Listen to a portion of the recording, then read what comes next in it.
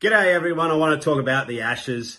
During these times where there's not much live sport, I thought it might be fun to talk about what is considered to be the greatest rivalry in sport. England versus Australia. Where did this come from? How has it lasted for over a century, bringing us together as a sporting community and nations to really fight hard for what is such a small little thing but means so much to both our countries?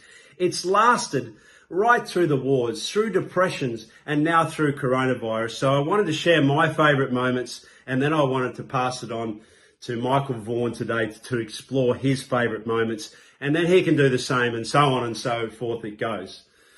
But my favourite memory was back in '93, my very first tour to England. And I wasn't playing in the series, I was carrying the drinks, but it was the first chance for me to sing the team song.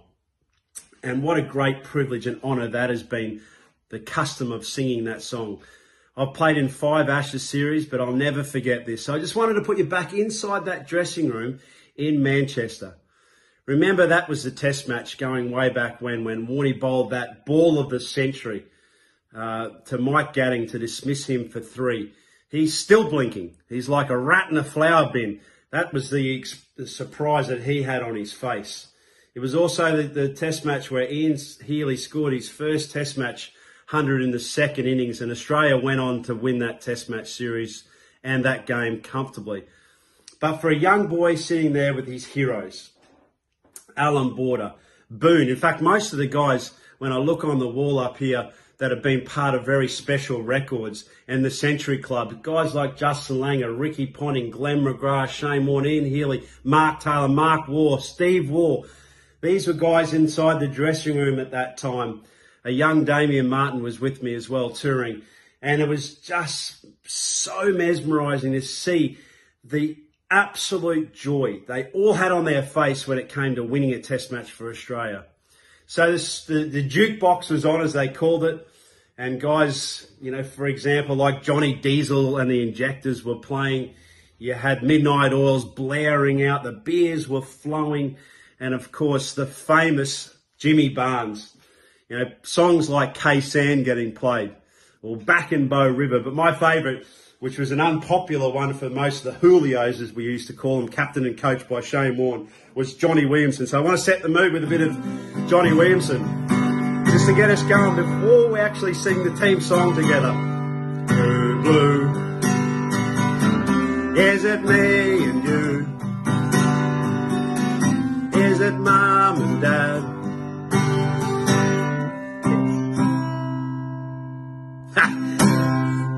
Is it a cockatoo? Is it standing by your mates when he's in a fight? Or will she be right? True Baloo. Terrible guitar player, sorry about that. But then we punch on into what is the legendary team song. David Boone, on a table, physio bench, players around him, beers flowing, creating all sorts of drama. We've got arms around each other, sweaty, drooling with beer, bunching in and creating this noise, this atmosphere. It was electric. And then Booney, under muffled breath, who was custodian of the song, "Righto, boys, yell it out. 1, 2, 3. Underneath the Southern Cross I stand, a sprig of wattle in my hand, a native of our native land, Australia, you are beauty." Second verse, same as the first. And so on. Oh man, they were great times. You know, of all the series that I played, the singing of the team song, the comradeship between England and Australia, the mateship, the beers at the end of the game, you know, that's what it was all about. It was about forging friendship through sport. Combative, yes. We hated each other, but off the field, we were the greatest of mates. And long may it continue. Anyway, that's my favourite moment. Warne, over to you, brother. Hey guys, Ashes memories from me. Well, I have to say 05.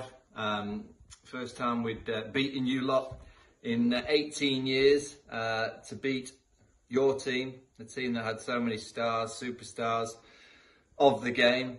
Probably 3 or 4, maybe 5 would get into the all-time Test 11 if you had a vote. That's how good you lot were. So for us to win, that was very special. Actual shirt here from that series. But for me, the Ashes is about the kind of friendships, the kind of camaraderie, those moments in the dressing room. So the moment after the win in 05 stands in my memory, all you guys drinking with us.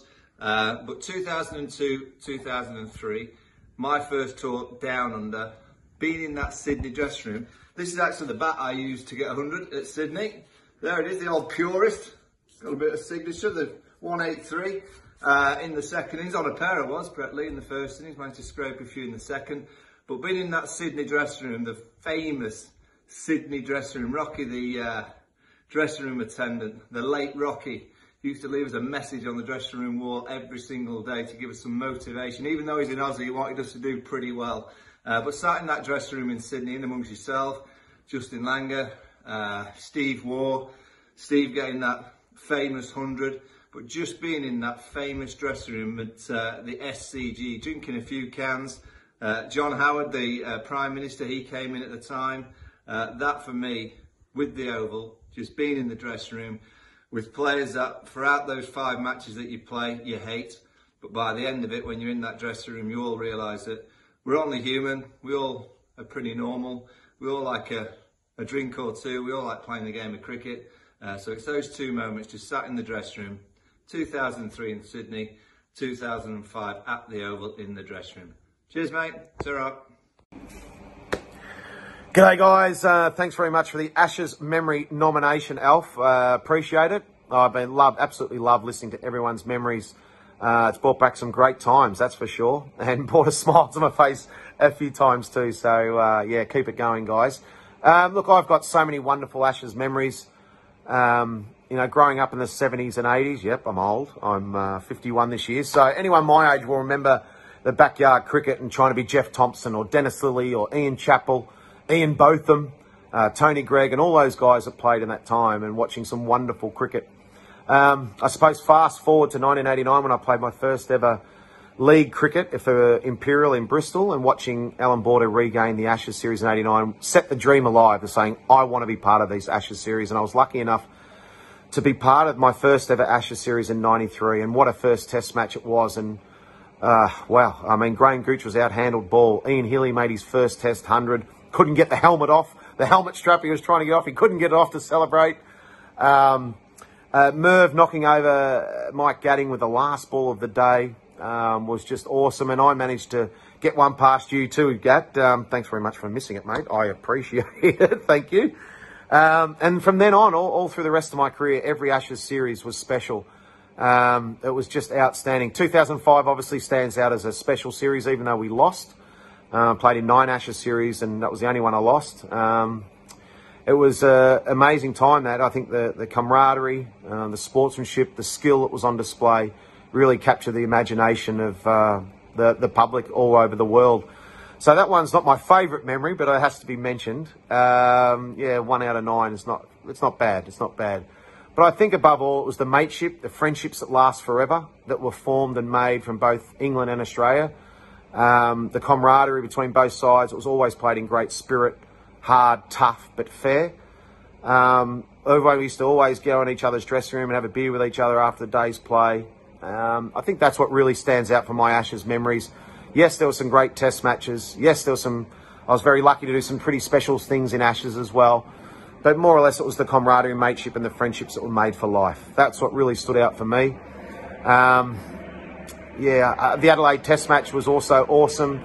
After Andrew Flintoff decided to declare at 550 ahead, England were 50 runs ahead going into the last day and lost. We managed to do that. Well done.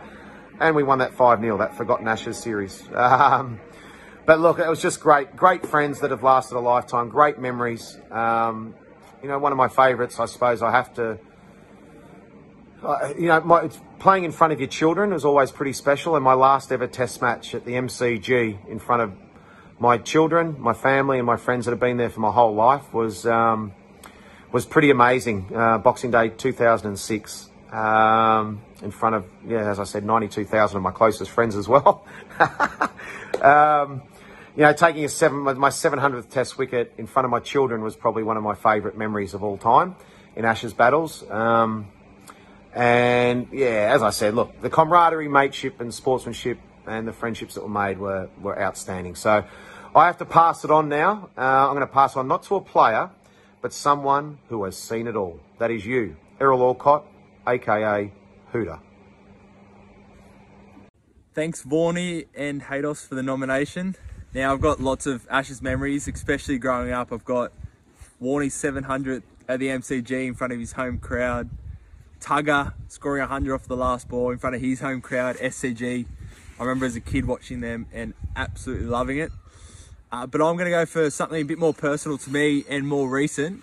Just in the last Ashes series, the first test at Birmingham. Start of a big test series. We got a couple of guys coming back from their first game in a year or so. First morning, we're sending to bat. Overcast skies, get off to a rocky start. In walks Steve Smith. Bats out the whole day, gets 150 odd. Gets up to a respectable total. Second innings, game still in the balance. Smithy goes again, another 100 odd. Nathan Lyon takes 6 in the second innings. Wins the game. Sets up the series at Edgbaston. Meant to be the fortress. Got up. Started the series perfectly. So that's a recent memory. The crowd was just crazy up on that hill. Dress ups for 5 days, just chanting, did not stop. So it was really, really satisfying. Closely followed by the Manchester win a couple of weeks later, but I'm going to stick with that Birmingham win. Thanks, Cummo, for the nomination, mates. I know Vaughan and Haydon have done this as well. Look, my favourite Ashes moment would have to be Adelaide 2006. England batted first after being beaten in the first Test match. Why wouldn't you bat first at Adelaide Oval? It's a wonderful batting track. And they obviously set out to try and bat as well as they can and post a big total, and that's just exactly what they did. Paul Collingwood brought up 200. I think him and KP put on 300 plus. I think KP got 150. Quite a rare thing in that game as well that McGrath, Pidge, went none for 100. Obviously a world-class bowler, but not too often you see world-class bowlers go none for 100. That just, shows how well England applied themselves and got on top of the Australians there and declared, I think, over 550. I think, when Australia went out to bat, we lost 2 cheap wickets, Alfie and Haydos. I think Punter got 140, Huss 90, and I think Michael Clark got 120 odd as well, and Will dismissed, I think, for about 515, 520. Matthew Hoggard got 7th, I think, as well. 42 overs, long time in the field, 163 overs. At this stage, you're looking at both teams out there, 500 plus total on the board. You're pretty much looking at a draw. But the attitude you have to take into these situations is the game's still on the line. You leave no stone unturned, and going to the 5th day, England lost a couple of wickets early. Australia came out, turned up, as they always do. What a wonderful team that was, obviously led by Punter.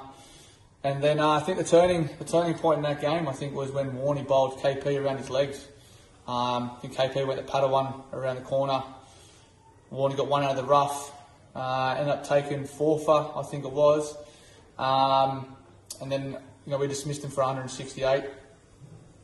Obviously set, I think, 35, 36 overs maybe late in that afternoon to come out and try and get 160, 68 was obviously going to be a tough assignment.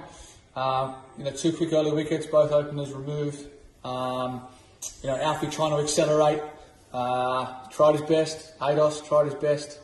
And I think obviously a couple of guys there got some quick runs. I think Punter got some quick runs. I think Pup got 20 odd or 30 odd, if not many.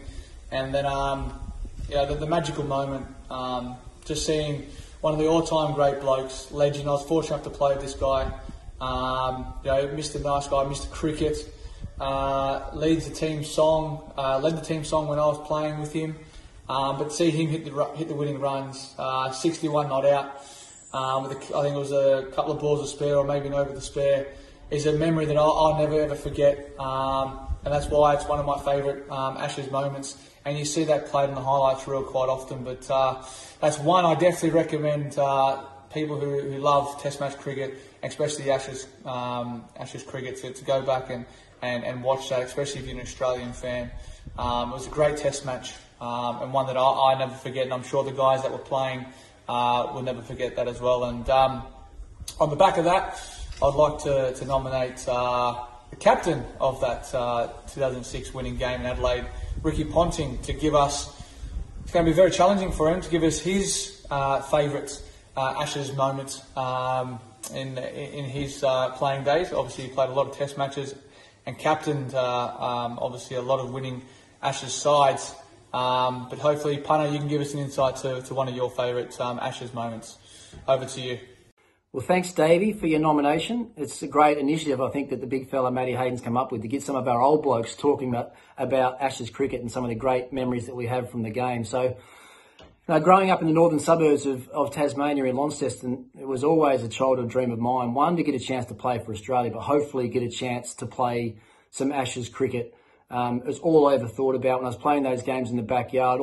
Those games are always Ashes Test matches. So for someone that played a lot of cricket, I think I played in 8 or 9 Ashes series, to sit back now, I've obviously got lots of great memories and some that are not so fond as well. And I want to start with some that probably aren't so fond, and that's the 2005 series in England, where we were beaten by Michael Vaughan and his men. But when I think back now, I still have, even though we lost, I have some unbelievable memories of what was just probably one of the all-time great Test match series ever. As I said, Vaughan and his men were too good. They outplayed us. Some of the moments in that series, we had a great opener at Lords, won the Test match there comfortably. We went to Edgbaston, where it was just one of the all-time great Test matches, one-run victory to England there on that occasion. We go to Manchester. We had to battle out the last day and a bit and try and bat out for a draw, which is a situation that the Australian cricket team hadn't been in much for a long, long time. We managed to do that. We go to Trent Bridge. We're outplayed there again, and England snuck across the line in another amazing game of cricket. And then obviously it culminated at the Oval with us going there needing to win the Test to retain the Ashes. And unfortunately, we weren't quite good enough. But the everlasting image, I think, that came out of that series was Freddie and Binger down on one knee celebrating the end of an amazing game. Freddie's first thought was to get to Binger and just show some great sportsmanship. And I think they're the things that I'll remember most about the Ashes battles that we had. Is when we were on the field, it was on for young and old. It was playing the sort of cricket that Australia, that I certainly wanted to play anyway. The way that I was brought up was going to be hard-nosed, tough Test match cricket, and we enjoyed that, and so did Warne and his men in that 05 series. So, we battled hard on the field. We got together at the end of that series. We shared a beer, and that's what Ashes cricket was all about. Now, the next series that I wanted to talk a little bit about was the one that Davies just mentioned, which was the 06-07 series, which gave us a little chance at redemption. It lit the fire in the belly of some of our senior blokes, and we worked long and hard to make sure we're up and ready for the start of that series. And we got off to a great start. Brisbane was a great win for us. We got to Adelaide. We were completely outplayed in the first part of that Test match, but I think we all knew that if we played our best cricket from sort of the back end of day 2 onwards, if we played perfect Test match cricket, we all felt that we could win the game, and that's how it turned out to be probably the most remarkable Test win that I was a part of. I remember going to Perth, winning in Perth and clinching the series over there. But the memories and the overriding memories that I have from Ashes cricket are the ones that happened in the Sydney Test match, where we had Warne, McGrath and Justin Langer, 3 of the all-time great servants of Australian cricket, all retire in the one game. Glenn got a wicket with his last ball in Ashes cricket, which was fitting for him. Warne did what he does, and then Justin Langer had the stage set perfectly for him and his great mate Matthew Hayden in the 4th innings of that game to go out and pick off 40-odd runs to win. Stuff that fairy tales are made of. Now, it was an emotional time for me. Those guys I mentioned there are some of my best mates in the game. I was captained to look around the dressing room for the next Test match and realised those guys weren't there. It was always going to be something difficult. But Big Doss and JL, they got the job done, steered us across the line. We won the series 5-0. And the celebrations with us and with the England players in the dressing rooms at the end of that game is something that I miss, but also something that I'll always remember. So there are some of my great memories from Ashes cricket. And the person that I want to nominate to carry this theme on is Kevin Pietersen. All the best. Cheers. Ashes memories. Thanks, Punter. Yes, Ashes memories, fond memories, incredibly fond memories for English cricketers and for Australian cricketers and for fans. I think you get remembered at the end of your career on how you played in an Ashes series and how you went in Ashes cricket. And you understand the significance of it when you turn up at Test grounds and they're full. Always full. That 2005 Ashes that you talked about, the grounds were full before we even went in. But I've got a little confession that I'm going to make after I've chatted about Brisbane. Punter, the confession is going to come just towards the end of this clip, and it's going to make you giggle and it might frustrate the hell out of you. However, Brisbane, the love-hate relationship with Brisbane, fond memories. I do have fond memories. I played my 100th Test match in Brisbane. I had the most beautiful battle with Warne in 2006 after he was apparently too friendly to me in 2005 in the Ashes series here in England. So we had a big ding-dong. Big battle of words. He was trying to knock me over. He threw the ball at my head and I was thinking after, I should have just rammed a couple past Gilchrist's ears. And it's fond memories like that. But one in particular, when I was standing on the boundary in one of the Ashes Test matches there in Brisbane, where I was sent down to the boundary, I was sent down to third man, and as the pantomime villain, every time I played an Ashes Test match in Australia, I got hammered. And Freddie sent me down to the boundary. I was down the third man and, oh goodness, I was getting, I was thinking, like, how on earth can I at least try and stem the flow of abuse? So I thought a little kid then, he was asking, KP, please come and sign my back, please come and sign my back, please come and back. I was thinking, should I? Ball after ball after ball. And I thought, you know what? There's 20,000 people. They're all abusing me. Let me just go and do it. As I got there, and I think it's recorded, it's on camera. I go there and I go and put my hand forward. As I put my hand forward to take the bat, the kid goes, "Way!" And so do 10,000 other people. They go, "Way!" And so from then on in, I just thought, Brisbane, I've got no interest. I've got absolutely no interest. And you know what? I've taken it so far down the line now that I can't start saying that I really like Brisbane, even though I do like Brisbane. I've played my 100th Test match there, for goodness sake. So I've got to like the place. My confession, Melbourne, Boxing Day Test match. Punter, you'll know all about this. Siddle runs up. Siddle knocked me over for fun. I nick one to the keeper. Hayden goes up. Everybody goes up. Punter runs at me from extra cover. Ah! Alim Dar says not out, or Billy Bowden. Was Alim Dar or Billy Bowden? Punter gives him the biggest serve ever. He walks away, and again, this is also caught on camera. As he walks away, he starts walking away to extra cover. I gave it the old.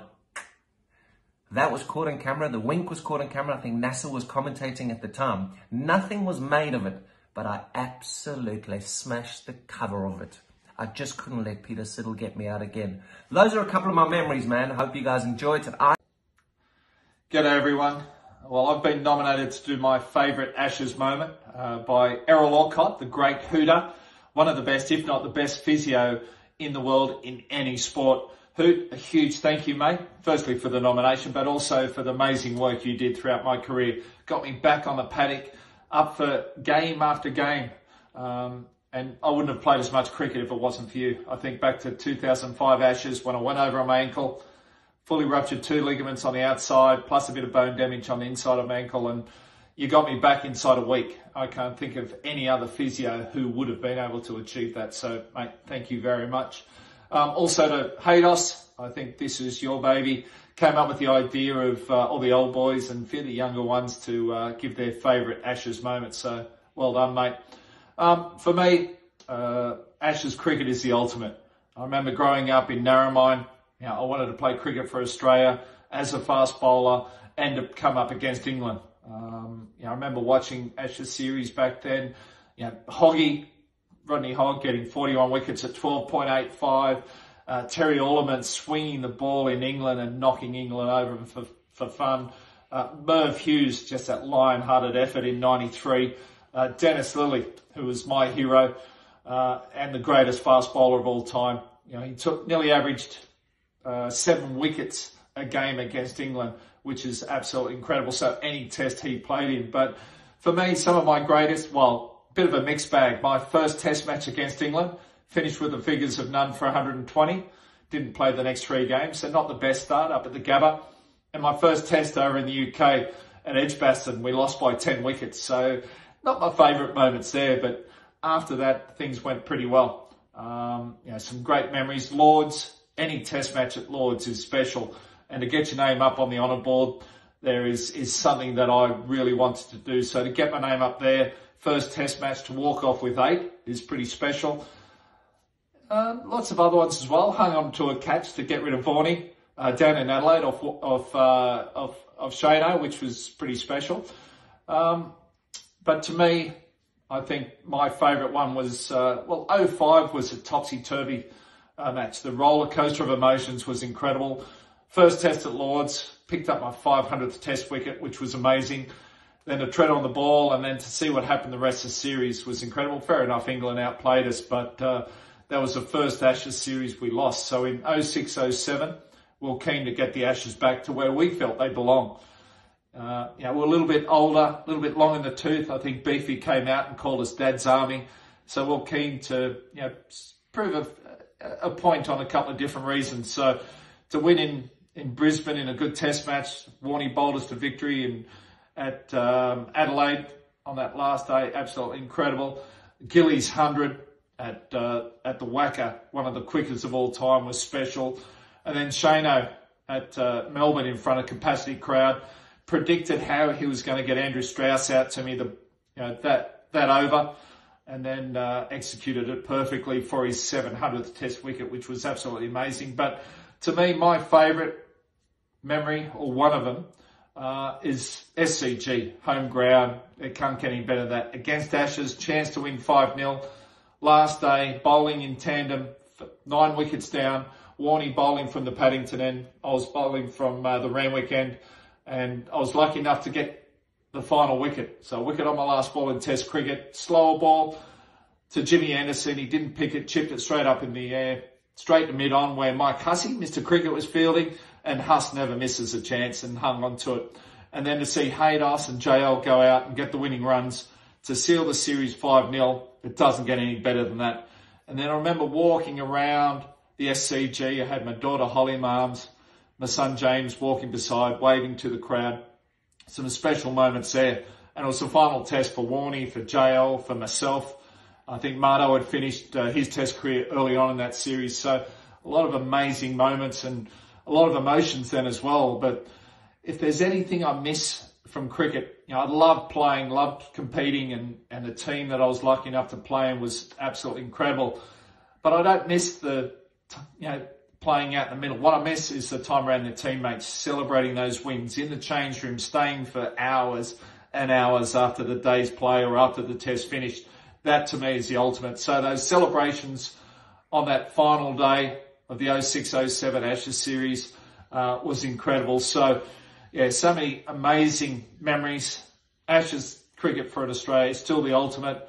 And, cheers Haydos, cheers Hoot.